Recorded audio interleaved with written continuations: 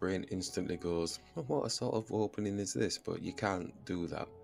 You know, you've got to take every opening as a good opening. Just because they've done small pawn moves doesn't mean they're not going to win the game.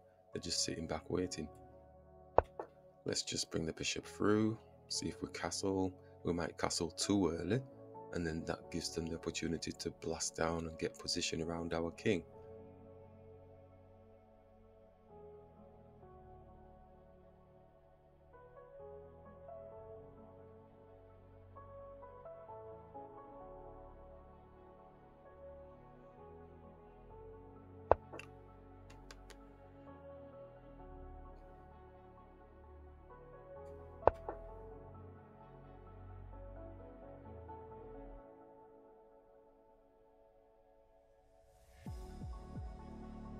Let's not overextend ourselves then. See if we can get our pieces behind our pawns.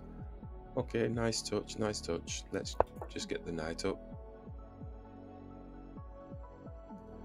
So they're just going to go for all the pawns in a line. So you never know who you're playing. They might be actually practicing this kind of for real because they've not played this before, or maybe they think they've not seen this sort of opening before. You know, they may be going, well, why do we have to bring these minor pieces out and that type of stuff? Why? You know, who's telling me that? So, yeah, you can't sniff at these types of things because you have to prove why it is that you shouldn't do this type of opening. And if you can't, then the opening is valid. Let's get one more piece out, which is the bishop.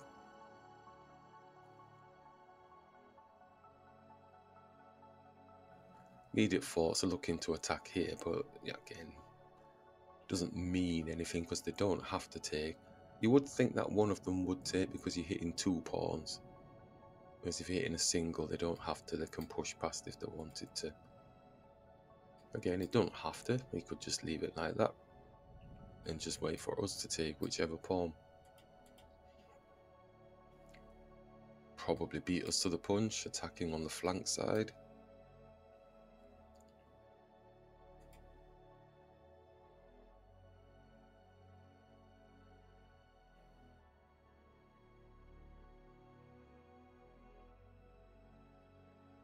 It's good to play against unusual openings because it does throw out all of your practiced ideas, whatever mode that you're thinking of, like, oh well, it's all theory, all that sort of stuff. It throws all that out of the way in a sense. Yes, it looks bad. Yes, it doesn't look like they're developing any pieces, but you have to prove why it is bad, you know. So looking to double the pawns, I don't really have a problem with that. I'm going to continue attacking the two pawns like we mentioned here.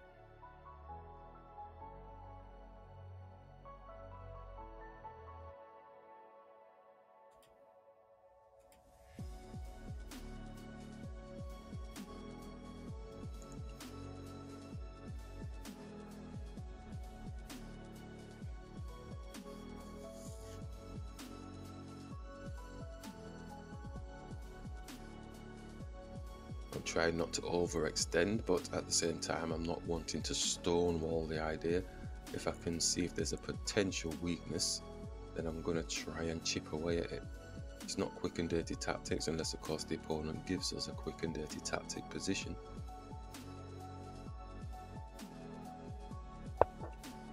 Queen's out. I was going to mention, well, the queen could be coming out, all this sort of stuff. So they'll get a pawn if we don't support, so we could bring the queen here and support. There's no checks on this king with the pawn capturing at the minute. Could bring the bishop back, but it's blocking my queen. I'm not a fan of that.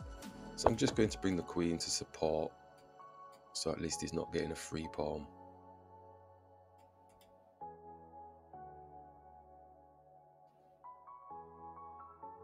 So I don't feel like I'm too worried about the position that they're trying to go for.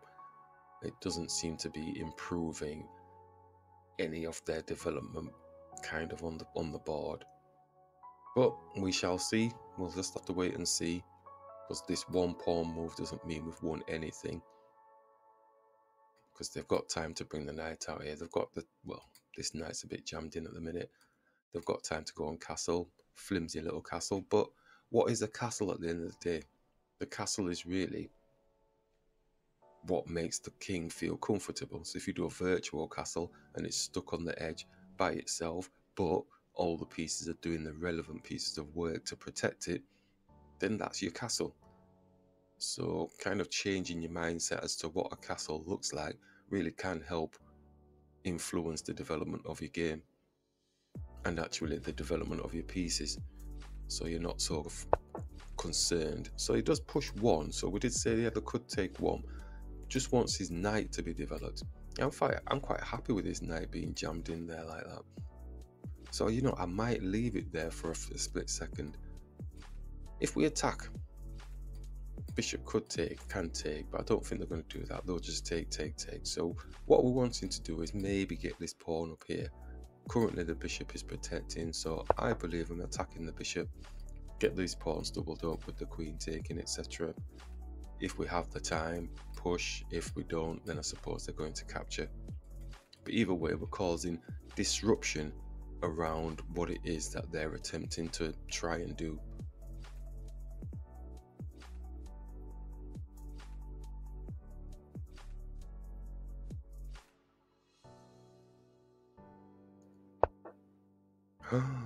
The shock, horror, amazement. The bishop has got protection. The pawn has got a fork on the queen and the bishop. So it looks like they may lose the bishop. Bishop doesn't have a quick check on our queen at all. If the bishop takes, that's where the little question comes in. Because they may be looking to do that. Because if we do take the bishop, then the queen takes the rook with a check on our king. So you have to be mindful of that little trick. So the knight could come and attack the bishop, or the bishop can just simply take the bishop. Just in case you don't know what I mean, if I come here, bishop takes the pawn, pawn takes, the queen takes the rook for free. There's nothing else that can stop that. So that's why we're not doing that maneuver. Keep it simple. Let's just take the bishop off the board. So at least we've got pieces developed, but as we said, they can easily develop from the back. And I'm still liking the fact that the knight is not getting into the game at this moment. Did really want to push here. We could queenside castle and support the pawn if we get time to get the pawn up to this point. The knight does have a check on the queen, supported by our queen. So it's putting a little bit of pressure on it, but I suppose it can just come back here or go in front of the pawn, stopping the pawn from pushing. Probably giving them things to think about is a good thing. I mean, the queen can sit here, but the knight will take. Let's give them something to think about. Things are protected, the knight's protected, bishop's protected, this knight's protected, this pawn's protected, and so things are protected.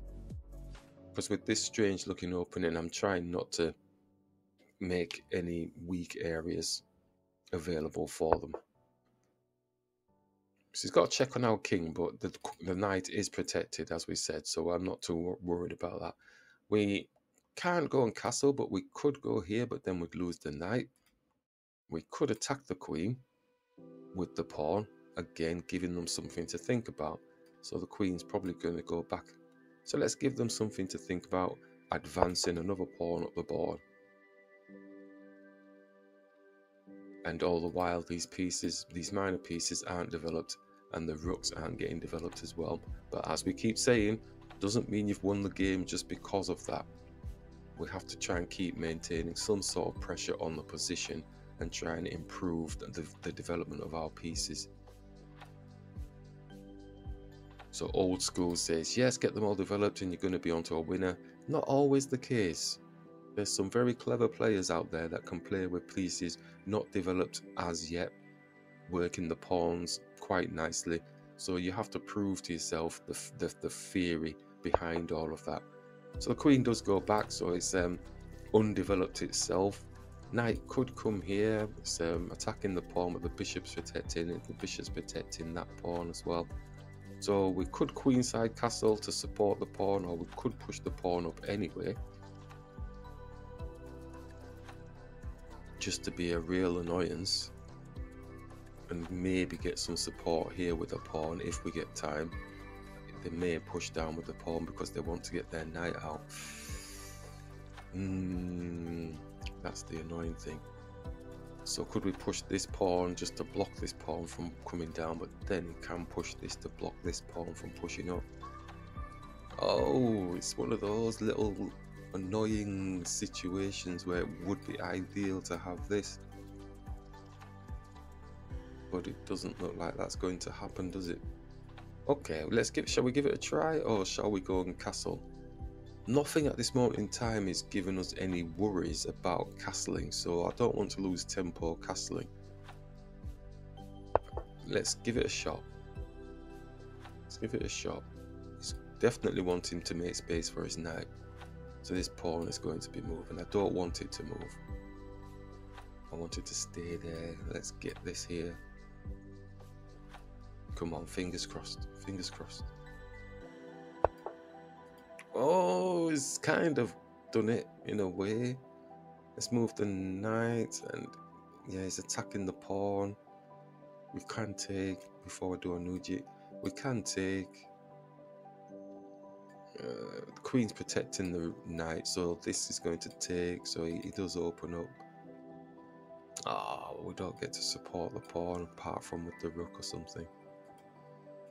Knight could come here, but I am blocking my own pawn, the lovely pawn I'm wanting to push up. If I come here, it takes. Damn it. Alright then. Okay.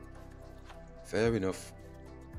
We had sights of this glorious position, it's just not quite happening. They might not be interested, maybe they'll just thought, oh well, I'm attacking the knight, and maybe we're going to get it. Maybe, just maybe.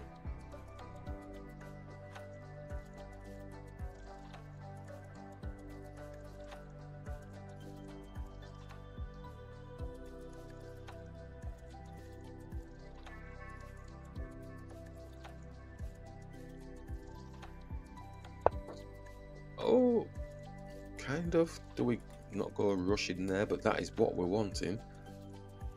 If we allow them to take, again, it's down to this damn rook not having any support on. Which is going to be worth it. Pushing this just to get this locked off, which would be lovely. They take. So we're giving them +1. Or do we just take, but then we're allowing the queen to get back in the game?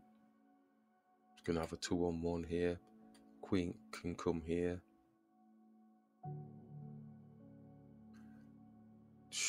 Not looking a pretty sight.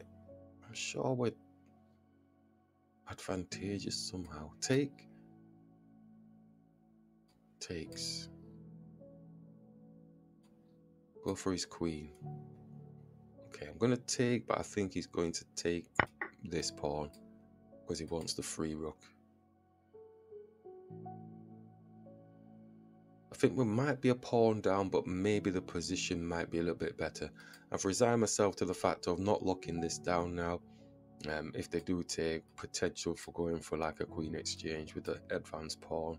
Obviously, it's not going to stay there for long because the rook will attack it. Yeah, it's going for his free rook.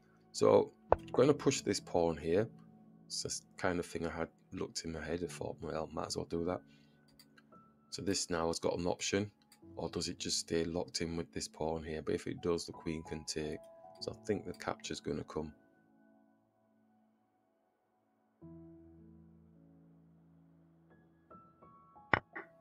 So I threw it all away. We can still, we're not going to take, obviously. We're going to attack the queen like we said. Doesn't have to capture, but I don't think it's got much places to go. Again, the king can just take, so he doesn't have to. He can just continue doing his little attack here. At least then we've got support with the knight. We can attack their rook. He does have a bit of a passer.